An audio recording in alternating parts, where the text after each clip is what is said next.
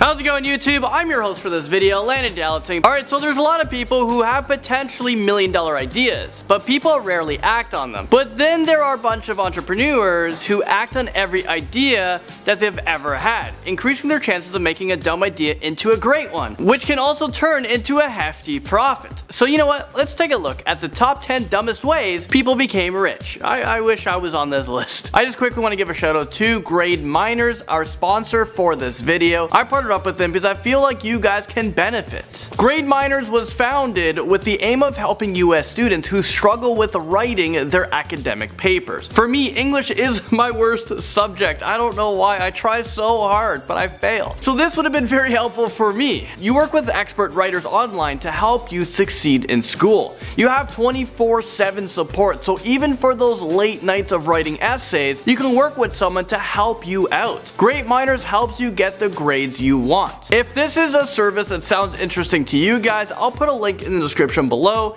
and right now you can even earn $50 for every friend you refer to Grade Miners. Okay, so now let's jump right into this video. Santa Mail started us off at number 10. A man started his company which sells personalized letters from Santa Claus all over North America, and they even postmarked it from the North Pole to give them more of an authentic feel. He charged the people $10 for each letter, and he sent over 200,000 letters since the start of his business, which makes him a multi-millionaire. Coming in at number 9, we have sharing people's secrets. Frank Warren started a business called Post Secrets where he would ask people to send him postcards with their secrets on the back. After gathering up all the secrets, he turned them into books, and he's consistently been on the bestsellers list 5 times. Excuses Generator comes in at number 8. You'd be surprised, but there are a lot of people in the world who would pay a company to come up with a creative excuse to get you out of something that you don't want to do. I wish this was around when I was in school because I needed excuses to not do homework. These excuse notes looks as though they came from a hospital or a doctor, so you're actually committing fraud. I don't recommend you guys doing it at all, but they're a very successful business earning themselves millions of dollars. Stumbling into number 7 is Thrift Store Gold Mine. An official copy of the Declaration of Independence that was made in 1820 was found in a thrift store ready to be sold for under $2.48. Apparently, there are 201 copies printed and only 31 have been found so far. Michael Sparks is a pretty lucky guy. He decided to buy it and he sold it for $477,000. Mistaken identity comes in at number 6. A casino in Cincinnati, Ohio committed a $1 million mix-up. The casino mistakenly gave the wrong man a $1 million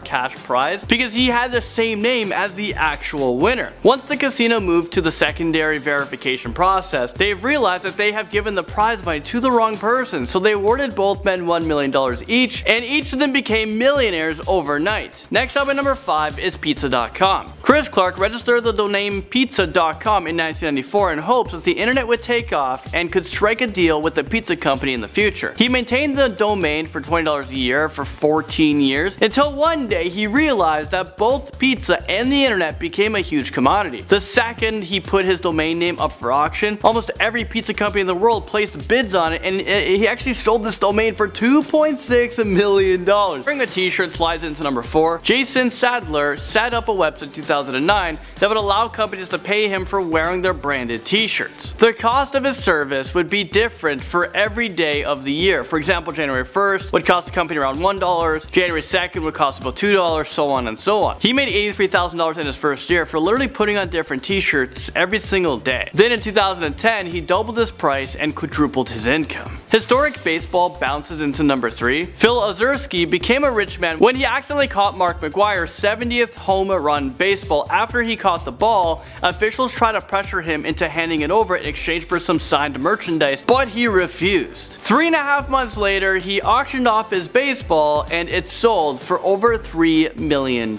Not bad for having a baseball just fall into your lap. Just imagine $3 million pouring on in. Next up, number 2 is Pet Rock. Yeah, that's right. People actually bought these things. The idea of selling a rock, it sounds pretty ridiculous, but we're living in a world with ridiculous ridiculousness, but one man figured out a way to sell them. Gary Dahl sold his rock for $3.95 on a bed of hay, and each sale made him a profit of about $3. I don't know why he's spending the 95 cents on what? Just go to a beach, pick up a rock. He sold these hassle-free pets with the training manual and a cardboard box that looked like a pet carrier. These rocks were an instant hit. You guys won't believe this. They made him $15 million in the first 6 months. I mean, is this real life right now? People are buying pet rocks? Okay, Wacky Wall Walker falls into number 1. I'm not sure what I'm talking about, but take a look at this.